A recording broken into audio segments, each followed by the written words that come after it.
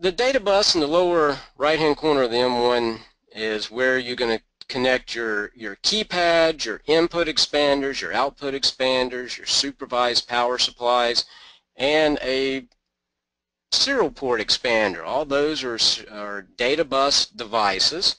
The M1 can accept no more than 2 home runs connected to the main board.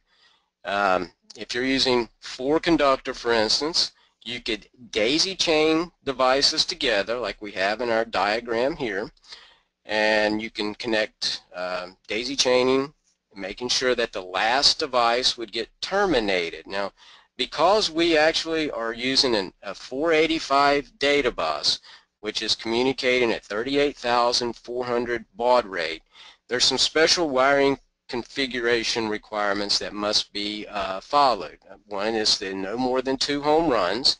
The other is to make sure that the end of each home run is properly terminated, and we do that by using a black jumper included in the hardware kit to engage a 120 ohm resistor.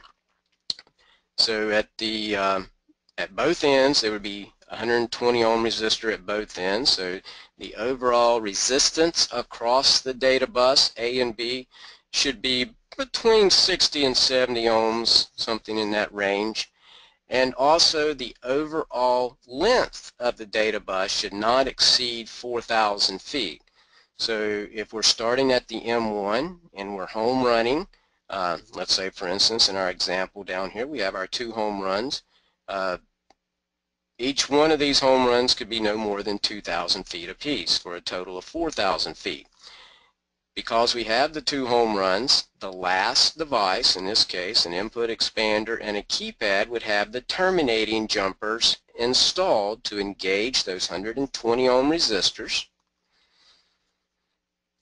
If I had only a single home run, let's say for instance this bottom home run did not exist, then my terminating jumper would be actually on the M1 and on the last device on that single home run. So there should always be 2 terminating resistors on the M1 system.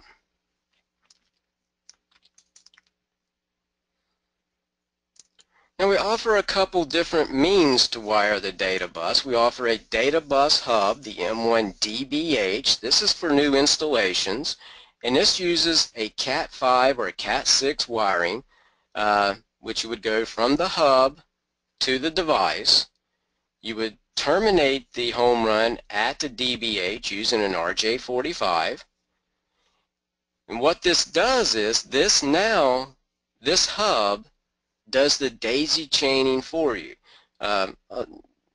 Depending on the installer, some have no problem daisy chaining devices. A lot of installers like to home run back to the control, so I would suggest the DBH hub, in which case and you can terminate each home run.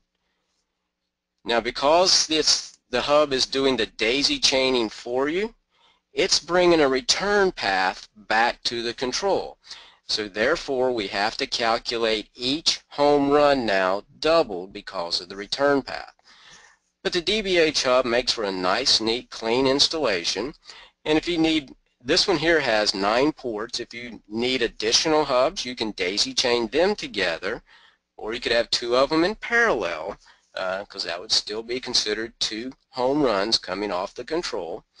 And instead of terminating the device, we offer a terminating plug. It's an RJ45 plug that has the resistor built into it. All right, let's talk about wiring for the DBH. Right now we're looking at, let's say for instance this is a keypad.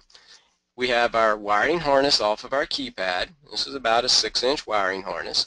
You would home run your Cat 5 from the DBH all the way to the device. You would make these wiring connections, the brown wires for power. We have our orange and our green for data A. We have white orange and white green for data B.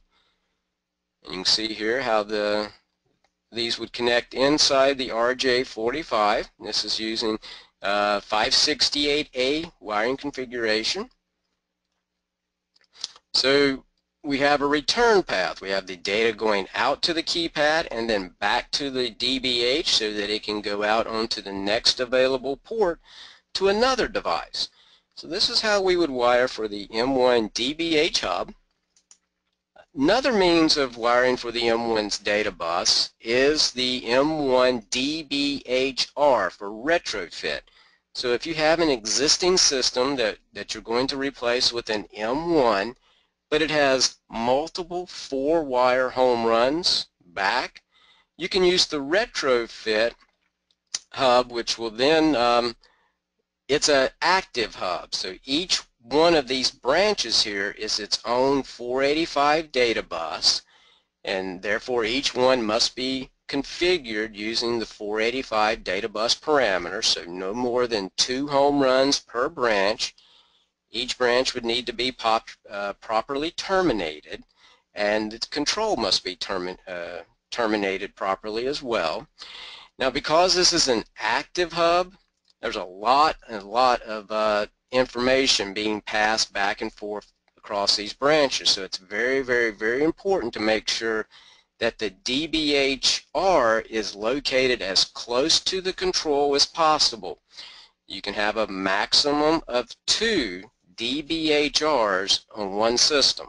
Both of them would have to be at the control, and it is absolutely not possible to connect a DBHR to a branch of another one. So definitely not try to do that.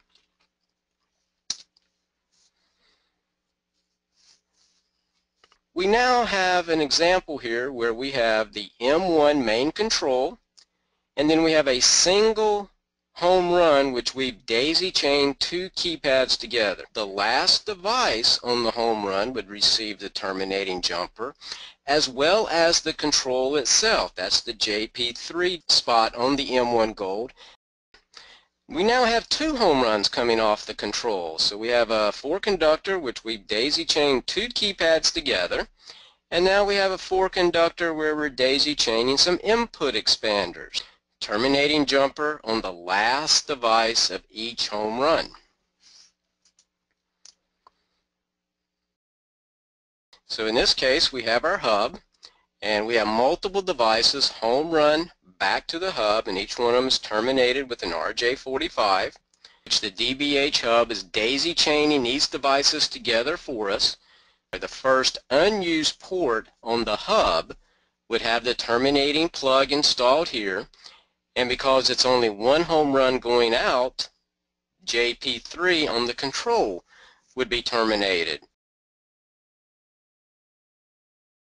Now in this example we're going to use our retrofit hub, which must be located as close to the control as possible. Okay, let's take a look at the green check marks. This is where the terminating jumpers would be installed. Now the reason we have A and B is because we have a single home run going from the M1 to the retrofit hub.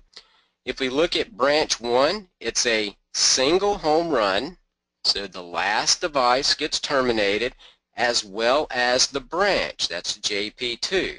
Remember, these are active branches, so each one is its own unique 485 data bus. Branch 2 has 2 home runs coming off of it, so we terminate each device but not the branch itself. Branch 3 follows that same scenario, 2 home runs. This home run actually has 2 devices daisy chained together, so the last device is terminated on each home run but not the branch itself. Lastly, branch 4, it's a single home run, so the device is terminated as well as the branch. So it may look a little confusing, but we've got some great documentation to explain that inside the M1 DBHR installation manual.